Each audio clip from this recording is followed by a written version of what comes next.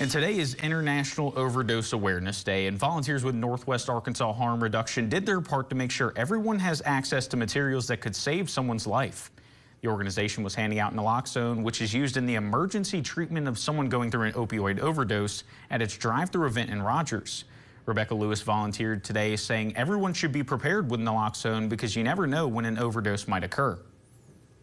You never know. You may know a loved one who is going through addiction or substance use issues, and you may not. You may come across someone at the gas station or just in a random place in the shopping center, and you never know. They can be an active overdose. Next Friday, Northwest Arkansas Harm Reduction will be handing out supplies at the Birdies for a Better Tomorrow golf tournament in Fayetteville, with all tournament proceeds going toward the purchase of these life-saving materials. Recent data from the CDC shows that the number of drug overdose deaths in Arkansas is decreasing. Now, between March 2023 and March 2024, there were 485 drug overdose deaths in Arkansas, which is an 11% decrease from the same time period from 2022 to 2023. During that time period, there were 550 overdose deaths in the natural state. And as we're all